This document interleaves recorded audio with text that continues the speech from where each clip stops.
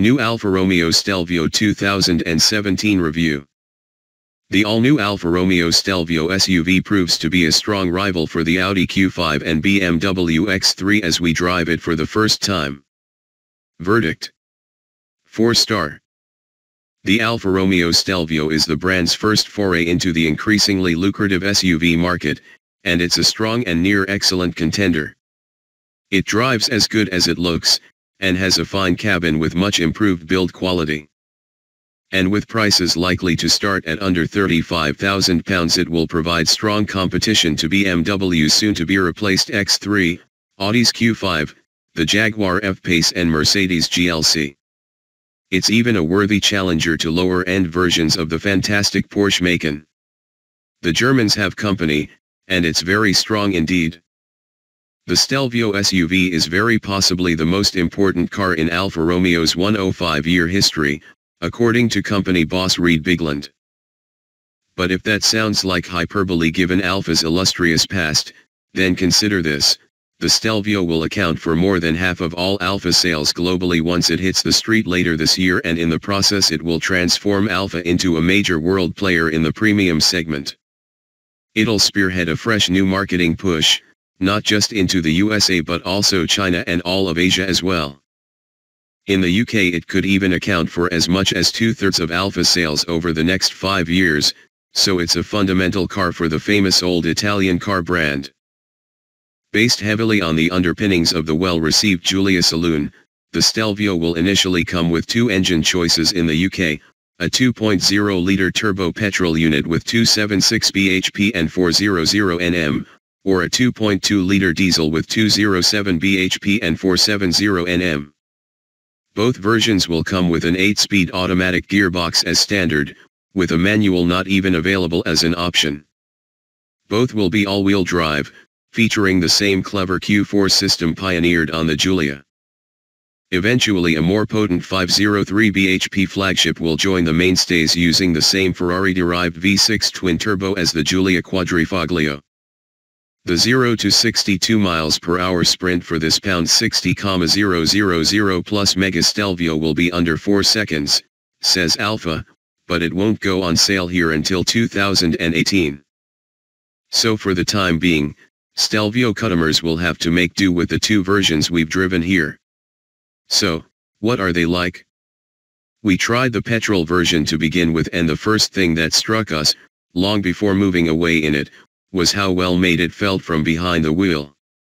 The dash architecture is almost identical to the Giulia's, with a central infotainment screen to the side of the two main instruments. There's more than a whiff of Junior Maserati to the interior design, and the sense of quality is in a different league from Alfa's of old. The driving position is 190 mm higher than in the Giulia, but you don't feel to be perched up too high in the Stelvio. The balance between increased SUV visibility and snug sportiness is about right, in fact, much like it is in the Porsche Macan. Space in the rear seats is good but not class-leading, with room for a 6-foot rear passenger behind a similarly sized driver, but no real luxuriant sense of space. The boot, however, is as big and usable as it gets at this level, featuring split seats and impressive height and width. In typical Alfa fashion, no exact measurements have been given. On the move, the Stelvio displays a lightness of touch that is initially quite surprising for an SUV, even a small sporting one such as this. The electric power steering is ultralight in its weighting but also very direct, while the ride is excellent. Body roll is extremely well controlled to the point of virtual non-existence in most corners. Performance from the 2.0-litre turbo petrol engine is strong but not mind-boggling, despite Alfa's claim of 0 to 62 miles per hour in just 5.7 seconds.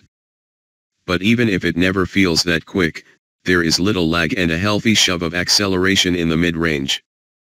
The sound from the engine is a touch disappointing, despite the car's dreaded noise amplification system, while the way it refuses to rev much beyond 6,000 rpm before the limiter intrudes is frustrating, too. Both aspects are the result of having to adhere to increasingly strict emissions regulations, say the engineers. What does work very well indeed, though, is the 8-speed ZF automatic gearbox. In automatic mode it's as smooth and seamless as you could want, and in manual it provides an extra hit of driver control, with smooth but fast changes occurring at the flick of a paddle. The diesel Stelvio is the one to go for, though. Although it has less power than the petrol, there's a chunk more torque on tap, which lends the Stelvio a deeper level of performance where it counts. And because there's little or no trade-off against the petrol in terms of engine and exhaust noise, the diesel's extra torque mated to its superior economy means it has the edge overall. Speaking of which, on paper the Stelvio diesel actually surpasses its German rivals for efficiency. Alfa says the 2.2 diesel will emit just 127 g/km of CO2. A less powerful Audi Q5 puts out 132 g/km, while the aging BMW X3 Strive 20D emits a less pleasing 142 g/km. Even the petrol-powered Alfa will return 40 mpg with 161 g/km CO2 emissions. UK prices and specs are yet to be revealed, but Alfa tells us all Stelvios will come with a contemporary infotainment system.